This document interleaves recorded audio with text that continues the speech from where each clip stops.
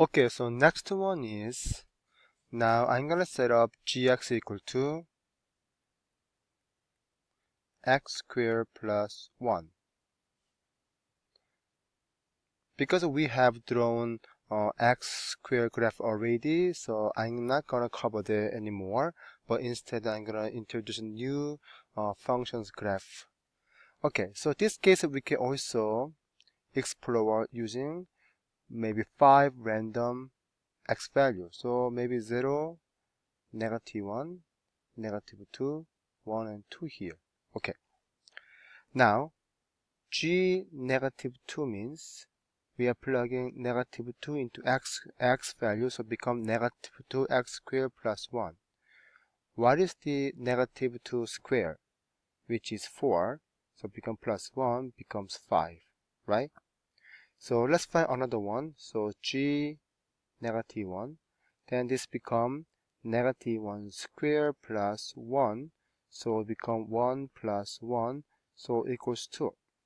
So in this case, -2 output can be 5, -1, 2. You do all the similar procedure, then you will get 0, the 1, and 2 and 5 here. Okay, let me plot those points on the plane graph.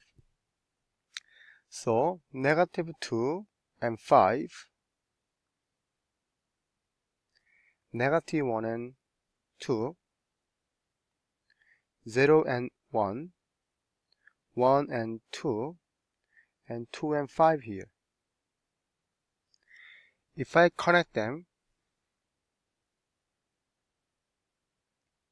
become like this, right? So, let's go to GeoGebra, and then what is the difference between our original parent function and then gx equal to x squared plus 1. So now we have y equal to x squared graph right here. Yes? Okay. Then now I'm gonna turn it on gx x squared plus 1. So what do you see? So green one indicates fx equal to x squared graph, and orange one indicates x squared plus 1 graph. Looks like this origin moved to 1, shift to 1 to the up, right? So 1 move up, so another vertex point become 0, 1. You see that? Okay. Now next one here. So what about we are finding out hx equal to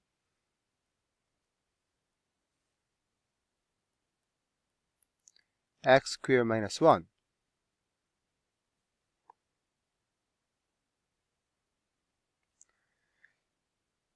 So similarly, we can do exactly the same procedure. So I'm gonna input certain x value, and then we can find its output value.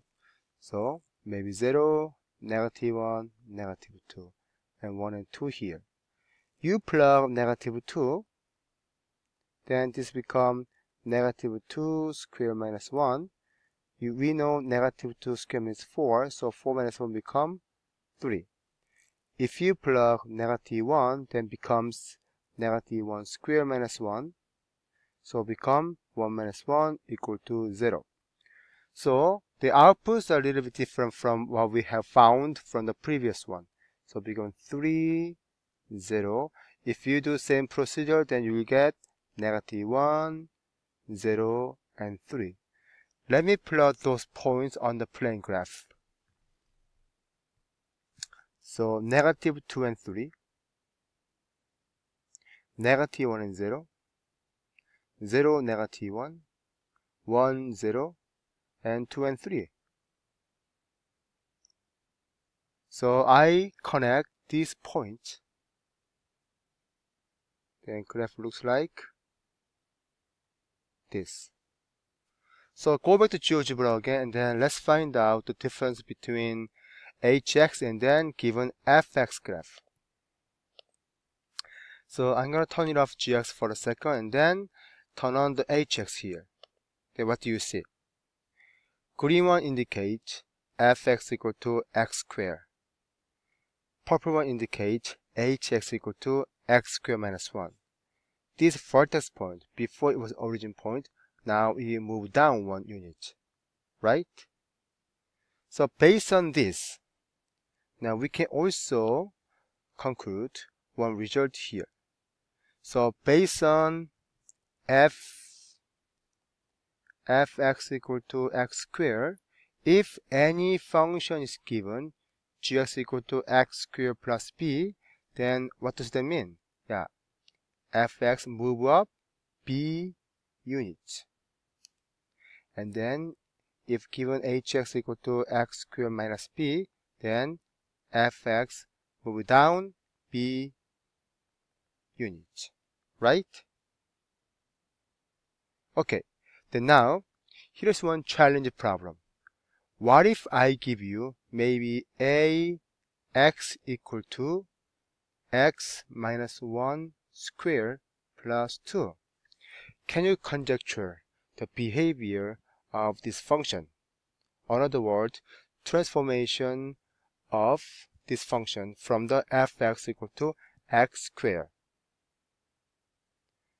So I temporarily delete plus 2 here. So maybe hide it using highlighter.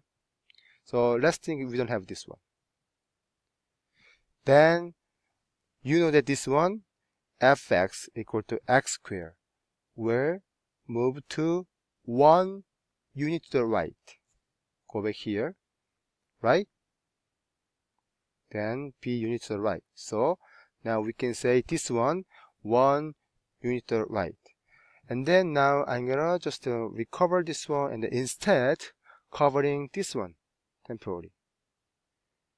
Then this looks like x squared plus 2. Then can you conjecture how this function transform of fx? Yes, moving 2, right? So before we don't have 2, it was moving 1 unit to the right.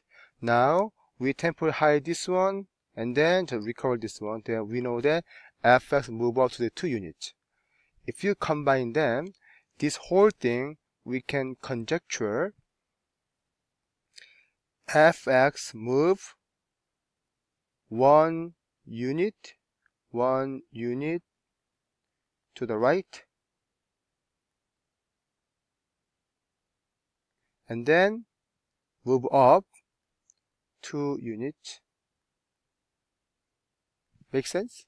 Okay, let me clarify whether our conjecture was correct. Okay, so I'm gonna go to GeoGebra and then we'll show this graph. So I'm gonna turn off this one and then another one. So ax equal to x minus 1 squared plus 2. Okay, so what happened? We conjecture the vertex point from its origin here, then in moving 1 to right, move to up here. You see this? Up, right 1, up 2. So our conjecture was correct. Just one more.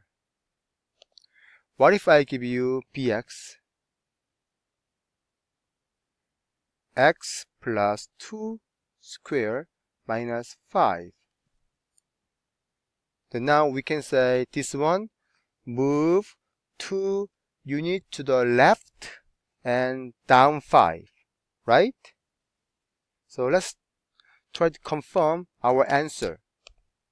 So I'm gonna make bx equal to x plus 2 squared and minus 5, right?